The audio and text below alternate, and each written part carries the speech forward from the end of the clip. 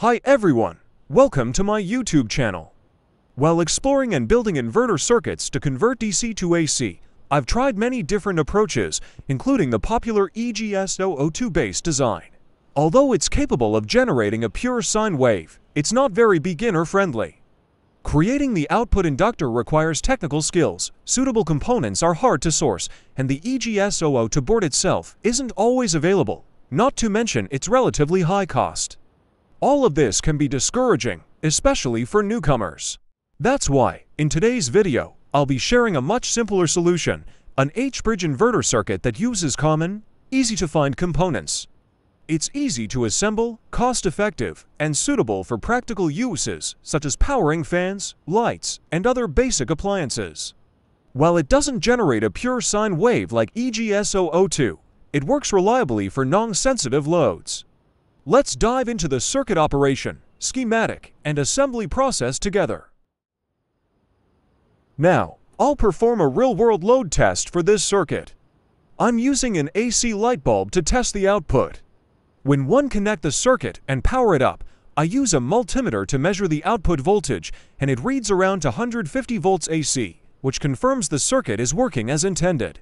I'll also turn the light bulb on and off several times so you can clearly see that the circuit is functioning in real time, with no tricks or editing involved.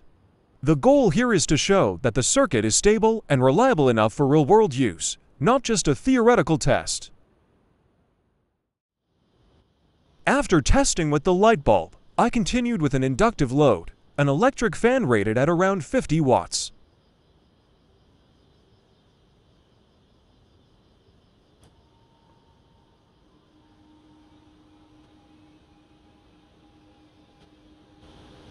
When I powered on the circuit, the fan ran smoothly, with no shaking or instability. This is an important test because inductive loads are generally harder to drive compared to resistive loads like a bulb.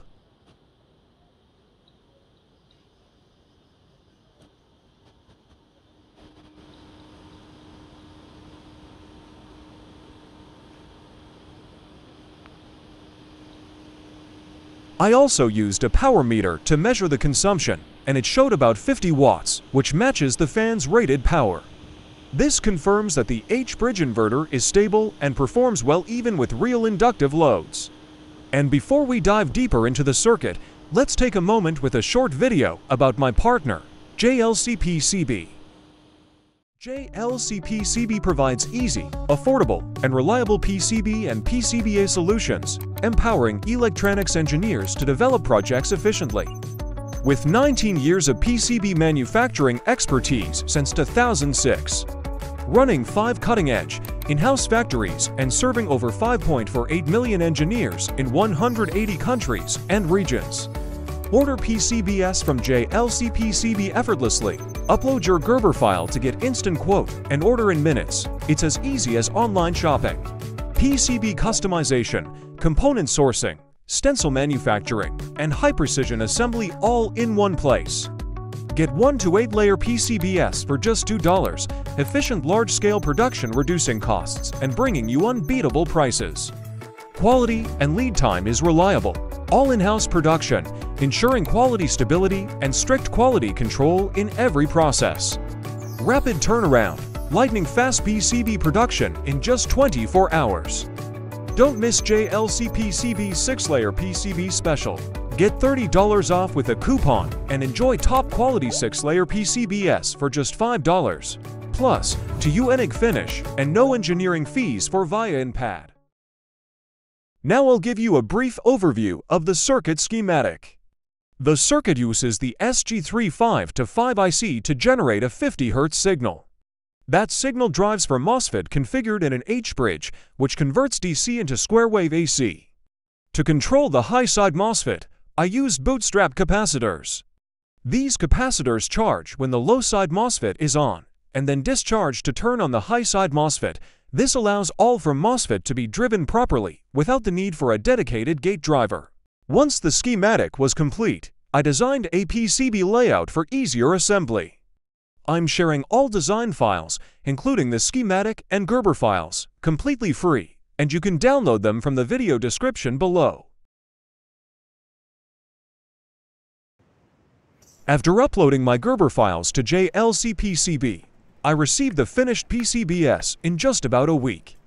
Let's open the box. The boards are well packaged, clean, and precisely made, with no defects or smudges. The traces are sharp, holes are accurate, and everything's ready for easy soldering. I'm really happy with the quality, especially at such an affordable price. If you're making DIY circuits or prototypes, JLCPCB is easy to use, affordable to make, and reliable to trust. You can always count on JLCPCB. After assembling all the components, the circuit is now ready for testing. There are three main sections on the board. A terminal for 12 volts control power, used to power the IC and gate driver section. A terminal for high voltage DC input, typically from 150 volts to 300 volts depending on your application. And an output terminal, where you get the AC voltage to power your load. For the MOSFET, you should use high voltage rated types, such as IRF730, IRF740, IRF840, or IRF460, depending on your input voltage. Make sure to add heat sinks if you're driving higher power loads. Next, I supplied 13 volts to the circuit to power up the control section. On the oscilloscope, I noticed the initial frequency was around 80 Hz. I used the trimmer potentiometer on the board to fine-tune the output frequency. Depending on the country, the grid frequency is usually 60 Hz or 50 Hz, and I adjusted it to 50 Hz to match standard appliances.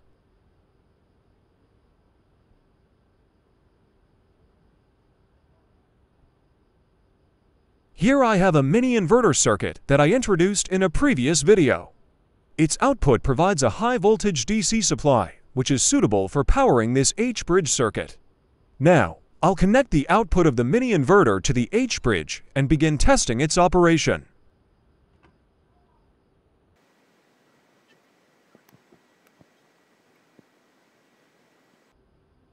After connecting the high voltage source to the circuit, I used a multimeter to measure the AC output voltage. Currently, it's reading about 300 volts AC, which is a bit high. So I'll adjust the high voltage DC input to bring the output down to the standard to 150 volts AC, making it safer and more suitable for household appliances.